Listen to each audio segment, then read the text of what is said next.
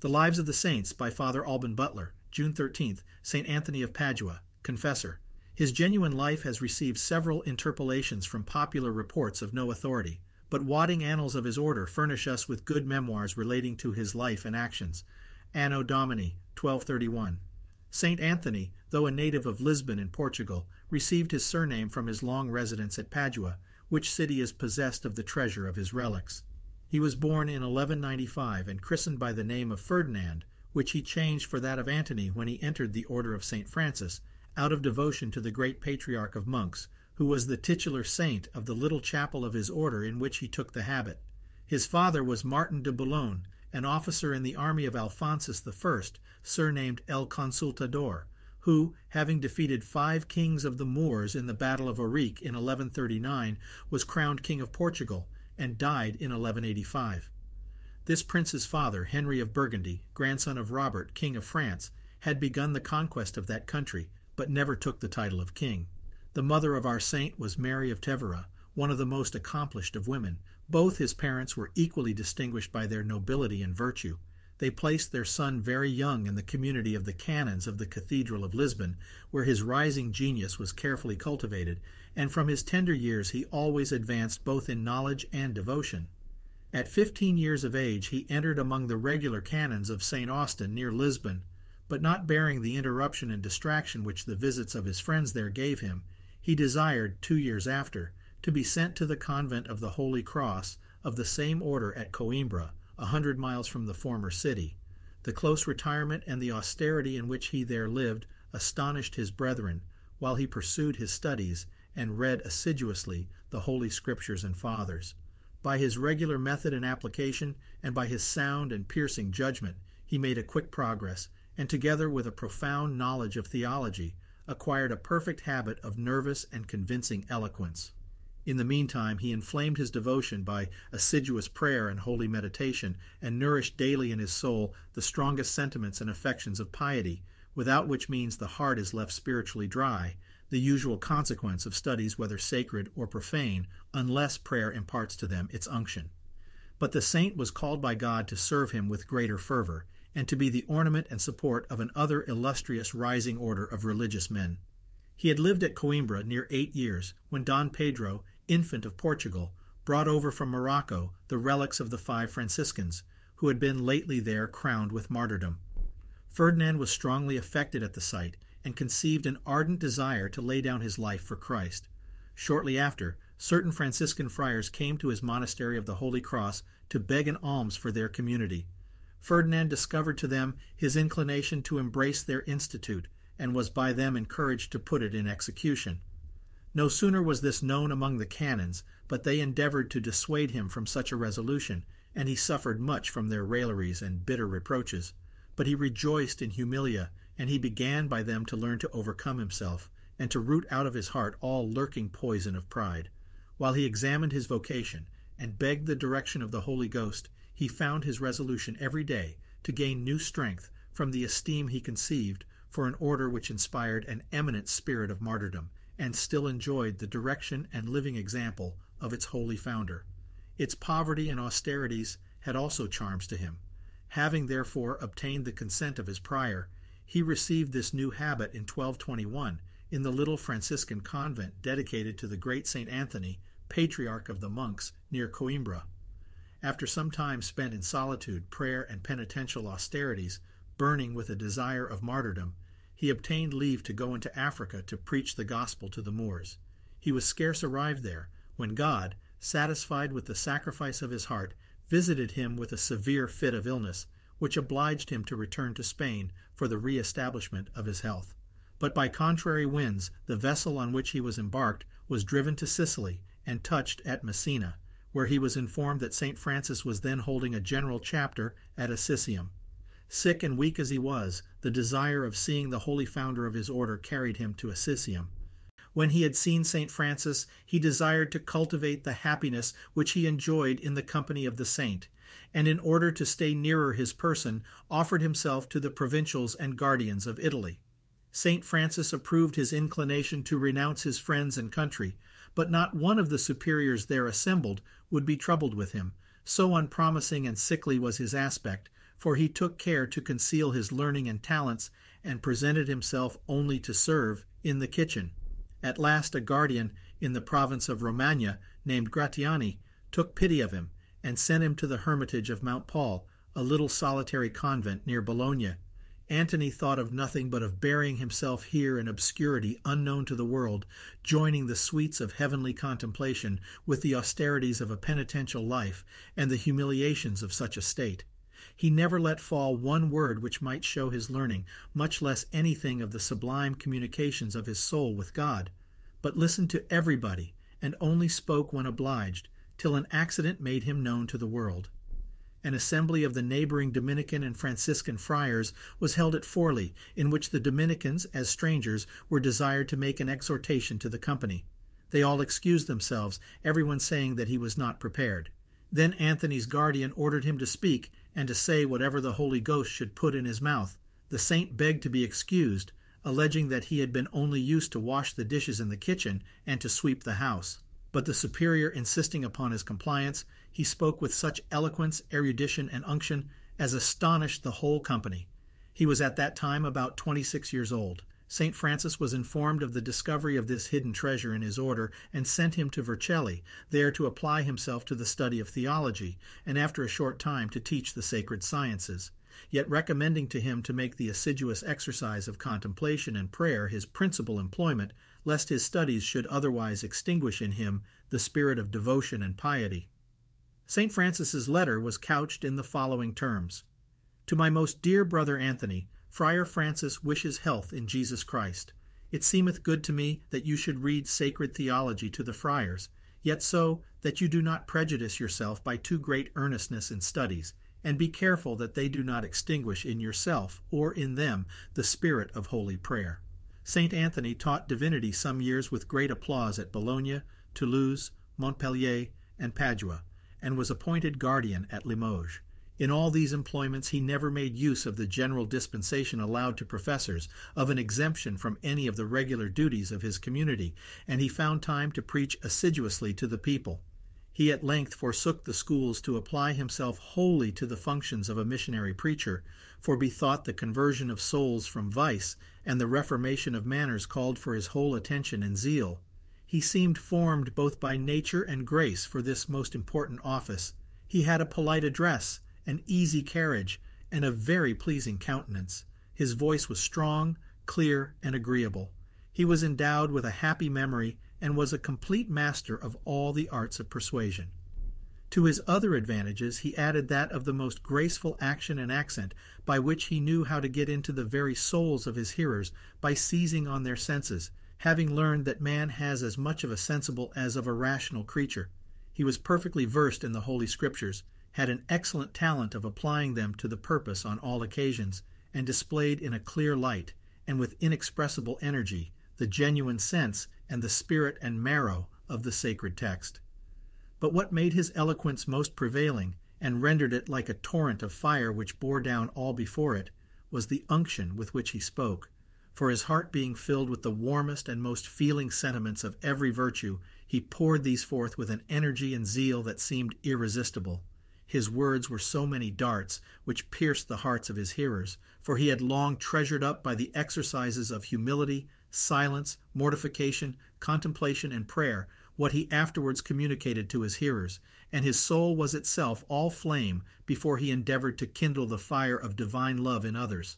Full of a sovereign contempt of the world and himself, and burning with a desire to die for Jesus Christ, and to see his pure love reign in all hearts, he was above the reach of all temptations which could warp his integrity or make him weaken or disguise the maxims of the gospel, which he announced with equal dignity and zeal to the great ones and the small. The learned admired the loftiness of his thoughts and the strong images with which he painted the most sublime mysteries, and added an unspeakable dignity to the most obvious and common truths of religion and morality. Yet a natural simplicity rendered all his discourses no less intelligible and easy to the most vulgar understandings. Charity and prudence took off the edge of harshness from his reprehensions, and his very reproofs were not bitter or austere, but amiable and insinuating. While he beat down presumptuous sinners by the terrors of the divine judgments, he at the same time took care to raise and encourage their sinking souls by confidence in the divine goodness and mercy. He opposed the fashionable vices and growing heresies of those times with equal vigor and success. The most obstinate heretics and the most hardened sinners threw themselves at his feet, declaring themselves conquered. Pope Gregory IX, hearing him preach at Rome in 1227, in his surprise, figuratively called him the Ark of the Covenant, or rich spiritual treasure. The sanctity and severity of his life gave also great weight to his words. Such was the gravity of his countenance and the edifying modesty of his deportment that he seemed to preach by every action. Having once invited a brother to go out with him to preach, he returned to his convent without making any sermon to the people. His companion asked him why he had not preached. "We have done it," said the saint, "by our modest looks and by the gravity of our behavior." The frequent miracles which were performed by him much enhanced the reputation of his eminent sanctity wherever he came. The crowds were everywhere so great at his sermons that he was often obliged to preach in marketplaces of fields. He traveled through cities, towns, and villages with an unwearied zeal, and preached in France, Spain, and Italy. When he was one day going to begin his sermon to a most numerous assembly in the fields in France, the sky was on a sudden covered with thick clouds, and violent claps of thunder presaged a dreadful storm. The people began to disperse and run to the neighboring city, but the saint encouraged them to stay, and by his prayers obtained that the audience, as if they had been covered with an invisible canopy, felt nothing of the dreadful shower of rain and hail, while the neighboring fields and highways were covered with a deluge. The saint was no less admirable in the confessional and in the private direction of souls than in the pulpit. Wherever he came, dissensions and animosities were extinguished, usurers restored their unjust gains, sinners melted into tears at his discourses, and by their sobs often interrupted his sermons, and everyone sought his particular advice for the direction of his own conscience and conduct. In Lombardy, for the protection of the oppressed people, he put his life in the hands of one of the most furious of tyrants.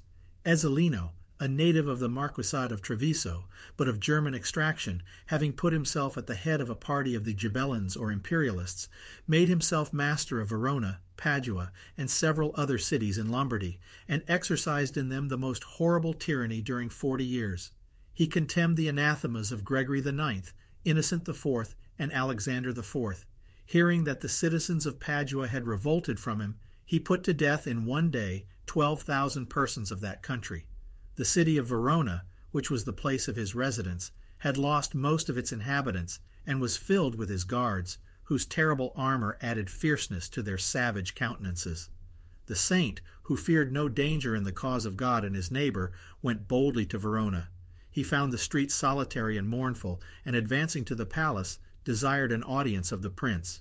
Being introduced into his chamber, he saw him seated on a throne, surrounded by his troop of murderers, who stood armed, ready to execute his bloody orders the instant they were issued. Anthony, no way dismayed, told the tyrant that his murders, sacrileges, and plunders called to heaven for vengeance upon his head, and that those whom he had slain or oppressed were witnesses before God against him. The saint said many things to the same purpose, and the guards waited every moment to hear the tyrant command him to be cut to pieces. But to their great astonishment, he descended from his throne pale and trembling, and putting his girdle round his neck for a halter, cast himself at the feet of the humble servant of God, and with many tears begged him to intercede with God for the pardon of his sins. The saint lifted him up and gave him suitable advice to do penance. Some time afterwards he sent a great present to St. Antony, which the holy man refused to accept, saying the only agreeable present the prince could make him would be to restore to the poor what he had unjustly taken from them. Ezzelino seemed for some time to change his conduct, but after the death of the saint relapsed into his former disorders. At length, being taken prisoner by the Confederate princes of Lombardy in 1259, he died distracted in close confinement. St. Anthony, when invested with several dignities in his order, was watchful to maintain the primitive spirit and regularity in the houses under his inspection. He saw it almost in its birth exposed to imminent danger, and saved it by his zeal and prudence. St. Francis dying in 1226, Brother Elias, a man of a worldly spirit, was chosen general, who, abusing his authority, began to introduce several relaxations of the rule, which tended to the ruin of its fundamental constitutions and spirit. He built a church too magnificent for the poverty which the rule required and professed, applied money to his own private use, bought himself a horse, kept servants 8 in his own chamber, and had better fare than the community prepared for him. Most of the provincials and guardians, out of human respects, were gained to his way of thinking, and the rest, who saw that the tendency of such an innovation was to open a door to relaxations which must necessarily extinguish the spirit and glory of the order, had not courage to speak against it. Only St. Anthony and an Englishman named Adam boldly opposed and condemned these abuses, but were loaded with injuries and ill treatment, and only by flight escaped perpetual imprisonment in their cells, which the general with several provincials decreed against them as turbulent and seditious men. They addressed themselves to Pope Gregory IX, by whom they were graciously received and heard. His Holiness summoned Elias to appear before him at Rome, and having examined into the abuses by him introduced, deposed him from the generalship. Antony was at that time provincial of Romagna, but took this occasion to extort by importunities license from the Pope to resign that post, and also to leave the court, where his Holiness earnestly desired to detain him. He retired first to Mount Alverno, thence returned to his convent at Padua, which he had pitched upon for his abode some time before he was provincial of Romagna, and where he had formerly taught divinity and preached. After his return, he again preached the Lent there with such fruit that the whole city seemed changed by his sermons. Then it was that he put the last hand to the Latin sermons which we have, though not as he preached them, for he diversified them according to circumstances, and spoke as the ardor of his soul directed him. They are no more than general heads or commonplaces, destitute of the ornaments and flowers which he added in speaking. When Lent was over, St. Anthony, being much spent with labor and his penitential life, finding also his health and strength declining very fast under an inward decay, he desired to give himself some interval between business and eternity. He therefore retired out of town to a solitary place called Campietro, or Field of Peter, there to attend solely to himself and God, and by fervent prayer to dispose his soul for the enjoyment of God, for he knew that his earthly pilgrimage was drawing to an end, and that he was then called to receive the reward of his labors. He took with him into his solitude 2 companions, men of great virtue. His distemper increasing very much upon him, he desired to be carried back to his convent in Padua, but the crowds of people pressing to kiss the hem of his habit were so great and so troublesome that he stopped in the suburbs, and was laid in the chamber of the director of the nuns of Arcella, where, having received the rites of the church with many tears, he recited the 7 penitential psalms and a hymn in honor of the Blessed Virgin, till he gave up his happy soul to him who had created it for his own great glory, on the 13th of June, 1231, being only 36 years old, of which he had lived 10 in the order of St. Francis. At the first news of his departure, the children ran about the streets crying out, "The saint is dead." Innumerable miracles testified his sanctity, and he was immediately canonized by Pope Gregory IX in 1232, whose bull was dated at Spoleto. That pope had been personally acquainted with the saint and was a great admirer of his virtues. 32 years after his death, a stately church was built in Padua for his order, and his remains were translated into it. The flesh was all consumed except the tongue, which was found incorrupt, red, and as fresh as it was while he was living. St. Bonaventure, who was then general of the order, and present at this ceremony, took it into his hands, and bathing it with his tears, and kissing it with great devotion, said, "O blessed tongue, that didst always praise God, and hast been the cause that an infinite number learned to praise him, now it appears how precious thou art before him who framed thee to be employed in so excellent and high a function. The tongue is kept in the same church in a most costly case. This is at present a great and famous house of conventual Franciscan friars, which often furnishes the university, which is certainly to be ranked among the best in Europe, with able professors. The sepulchral monument of the saint in the church is exceeding rich and magnificent, and the basso relievo with which it is adorned, a masterpiece of art. The costly lamps which hang before it are the several presents of many cities. The Portuguese likewise honor him with singular veneration. On his miracles Pape broke the Bollandist may be consulted. Pope Gregory IX, in the bull of his canonization, says, "We therefore commanded the said Bishop of Padua, Brother Jordan, Prior of St. Benedict's S., and Brother John, Prior of St. Augustine's S., a monastery of the Dominicans in Padua, to make diligent scrutiny into the miracles wrought at his sepulchre, and into the merits of his life. Having seen the authentic proofs of the miracles of the aforesaid venerable man, besides what we know ourselves of his holy life and conversation, of which we have had experience, we, by the advice of our brethren, together with all the prelates with us, have enrolled him in the number of the saints. He had said before in the same bull, Saint Anthony, residing now in heaven, is honored on earth by many miracles daily seen at his tomb, of which we are certified by authentic writings. While we admire the graces and extraordinary gifts with which God was pleased to glorify his servant, we must not forget that he was raised so high only because by divine grace, through the paths of self-denial and humility, he had learned perfectly to die to himself and to be nothing in his own eyes. Pride makes our hearts an abomination to God and puts him at the greatest distance from us. This is the deep wound of our souls, the mainspring of all our passions, the deadly poison of virtue, the fortress of the devil, and the source of all disorders. If we perfectly root out this evil, then will divine grace begin to establish its reign and display its treasures in our souls.